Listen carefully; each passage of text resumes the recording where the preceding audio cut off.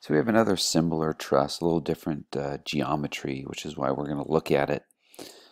We've got some parametric dimensions. So we've got an unknown A, and we've got an applied external load P to this truss. This is pinned at A. We've got a roller at C. Right, it's a truss because all of the joints are pinned, and all of the members are two-force members because they're all pinned and straight. So the only thing inside any of these members is only axial force. So whether or not we decide to use it, we could draw the whole structure free body diagram. Forces over at the pin at A and the roller at C. So this one is a little bit easier than the previous one. We could solve for those forces rather quickly. And when we say solve, we would be solving for them in terms of P. So let's go ahead and just explore the free body diagrams here. So again, whether or not we had solved for those red arrows is a slightly different issue than if we go ahead and cut out joint B. We could also cut out joint A, do the same thing at D right there, and the same thing over at C. So let's go ahead and see what that would result in. So there's joint B. All right, we've got three members that were cut through, AB, BD, and BC. I've drawn all the internal forces in tension. All right, so we have equal and opposite over at joint A. PAB is in tension. At joint B, it's in tension, and they are equal and opposite. And so this is very similar to the previous one. So we're not going to go ahead and solve anything, but we are going to appreciate, due to the geometry difference, that bottom chord is not straight. Right? It has an angle to it. So if you look right here at joint D, right, if we were to sum forces in the y direction, we'd actually have components of four different forces. We'd have that force, and then both of those forces have a component in the y direction as well. So the reason why we're just looking at this is we would have a lot of simultaneous equations. Remember that previous truss, we were able to kind of go through joint by joint. No joint would be very nice. Even if we had solved for these red arrows, we're still going to end up with some pretty interesting simultaneous equations to solve here. And we'll do a little bit more of this as we work through frames and trusses and counting unknowns. But if you notice here, right, we've got four free body diagrams of points, right, those joints. So that would give us 8 equations, right, 8 equations of equilibrium. We have 2 at each joint. And so let's count up our unknowns. We have 3 external unknowns, right, F1, 2, and 3. And internal, we've got 5 internal unknowns, right, AB, AD, BD, BC, and DC. So we've got a total of 8 unknowns. So this is a determinate truss. We've got 8 equations to solve for 8 unknowns. So we've got a Howe truss here. We've got some loadings, right? We've got something that spans, right? We've got a pin over at A, a roller over at E, and we've got something that spans nearly 8 meters right there. So we start to see where trusses are quite useful. All right, and so this truss has a lot of members in it.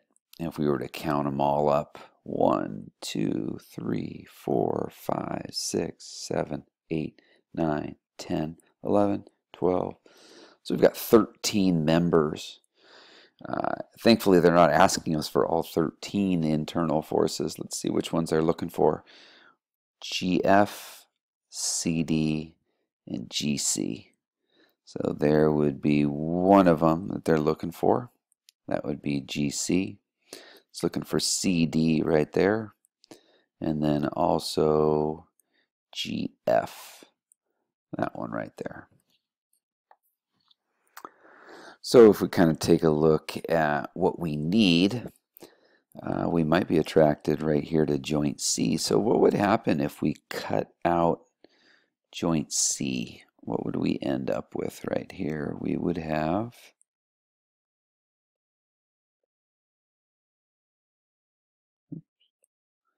do that in orange for internal forces. That would be PGC. That would be PCD. And this would be PBC. So that joint has 3 unknowns. 2 of them we're interested in, or we're asked to find. And looks like we can get one. What if we do some of the forces in the y direction? We go ahead and do that. PGC equals 0. So it turns out that PGC is a 0 force member.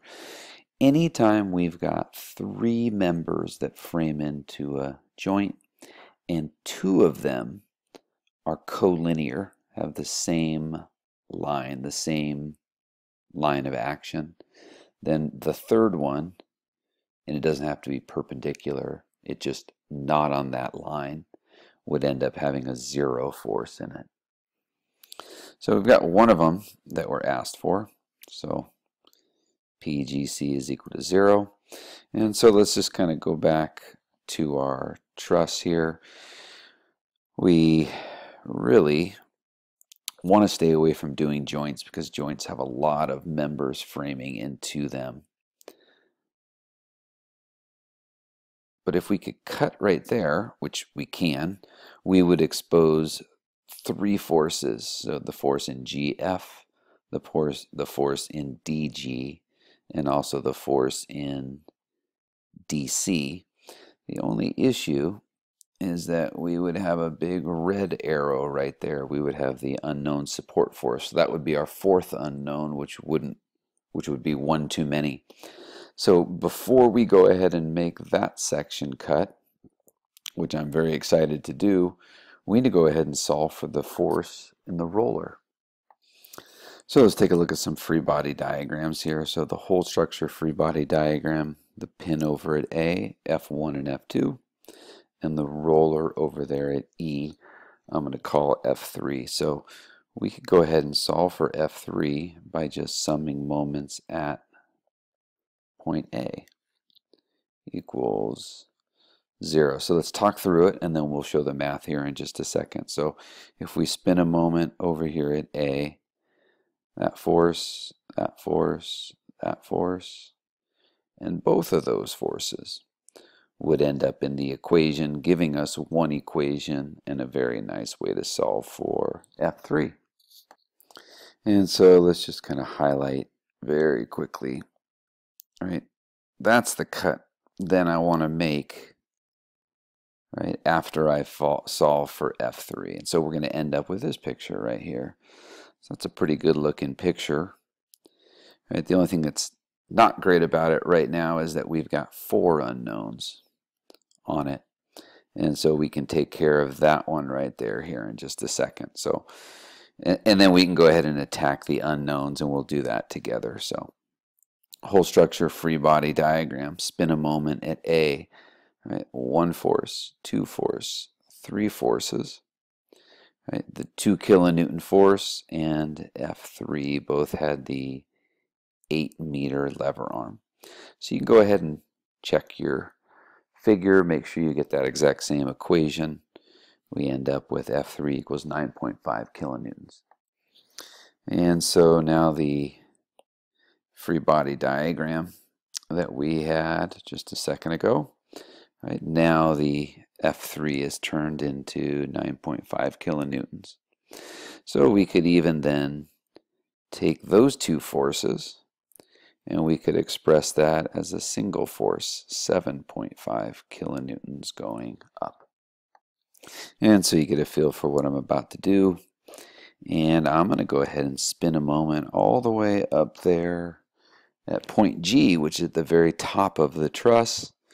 And that takes the line of action, right? That is a common point for the line of action. So we're going to end up with an equation that solves for PCD down here. So let's go ahead and do that. Spin a moment at G. We've got 5 kilonewtons times 2 meters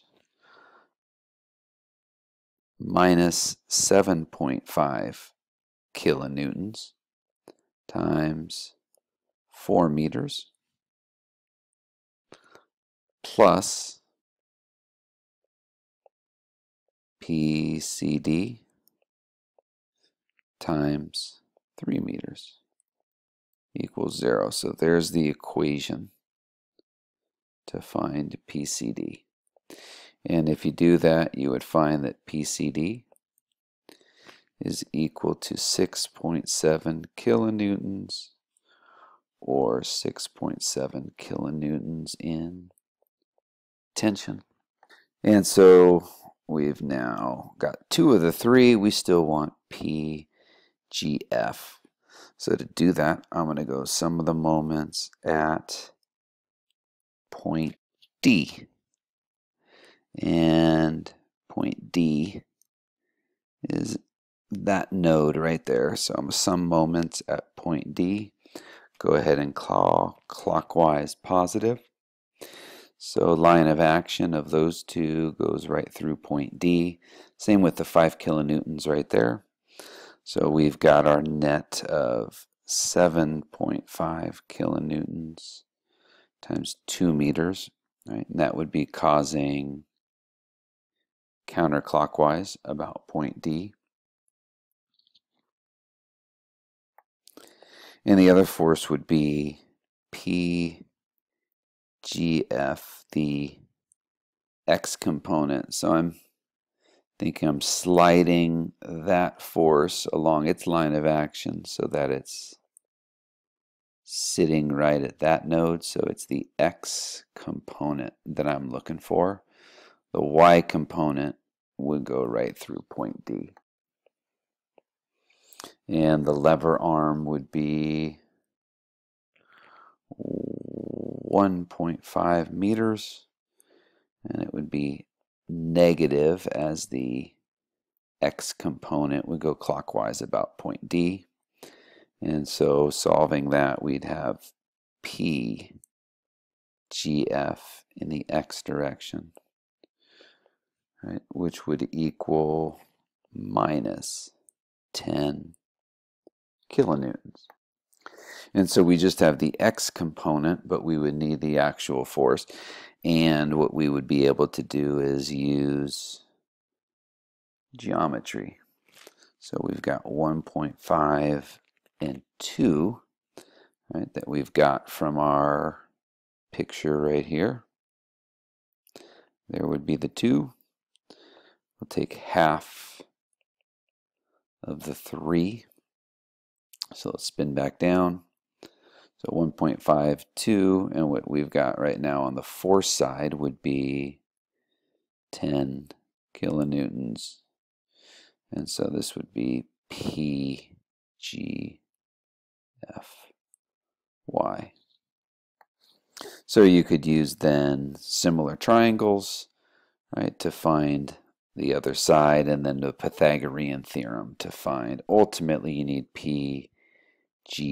So we have the X component. We're pretty close to getting the Y component, and we would know that the square of the total magnitude would be gotten from the square of the X and the Y from Pythagorean theorem.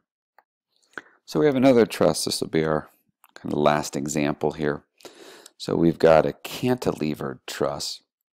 All the supports are on one side, so we've got a pin up there at K, another pin at A. So this would be externally indeterminate. We'd have two unknowns at K, two unknowns at A. And we've got quite a few members here. And let's just kind of take a look at the problem statement. And so it says we want to find the force, thankfully not in all the members, but CD, HI, and CH. So there's HI. There would be CD down there, and also CH right there. So we're looking for the force in those three members. So we would hopefully remember that if we want to find what's going on inside the members, we're going to have to cut them. Now all these members are two force members. They're all pinned, and we've got point loads at the nodes just on the bottom side there. So this is a truss. Everything is a two force member. So our plan of attack actually is pretty straightforward.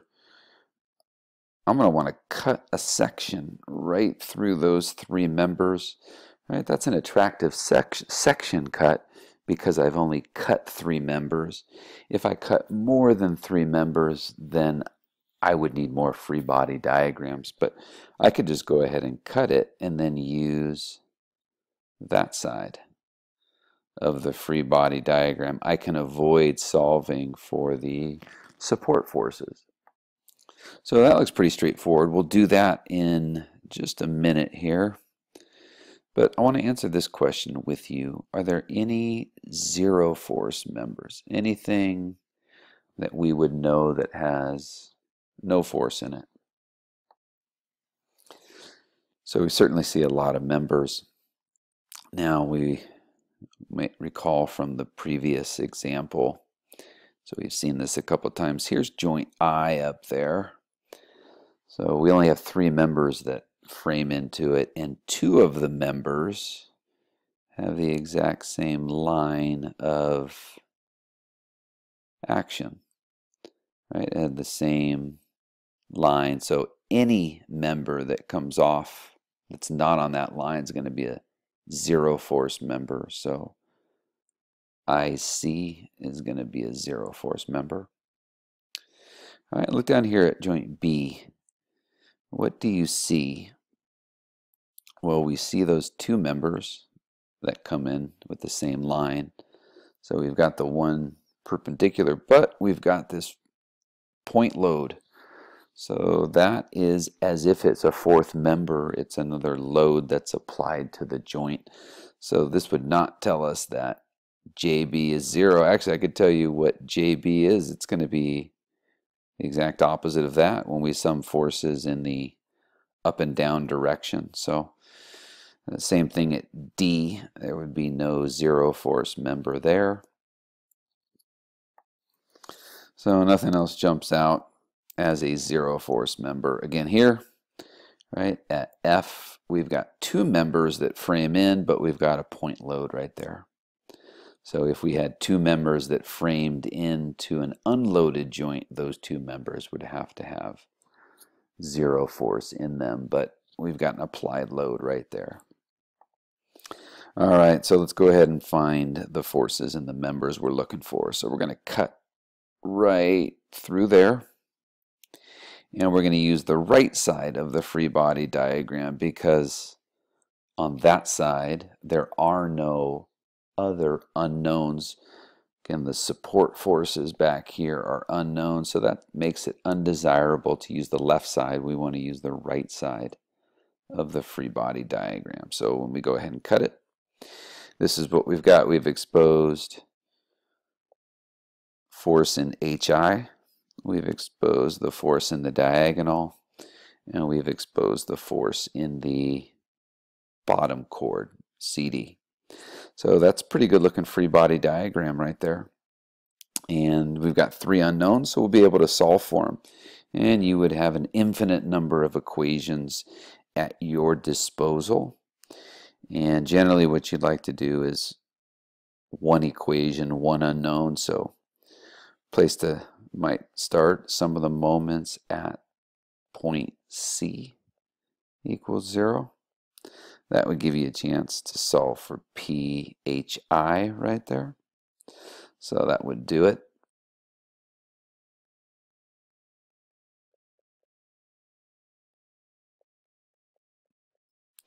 We could spin a moment at point H.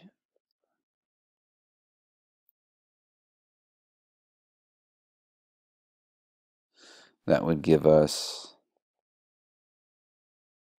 the ability to solve for PCD. So we'd have both right there. And then you would have the pick. You could sum forces in the x direction equal to 0. You'd be able to solve for PCH in the x direction. So that would give you a little bit of a plan of attack. Once you have the x direction, then you could use the geometry to go ahead and solve for the magnitude of the total force.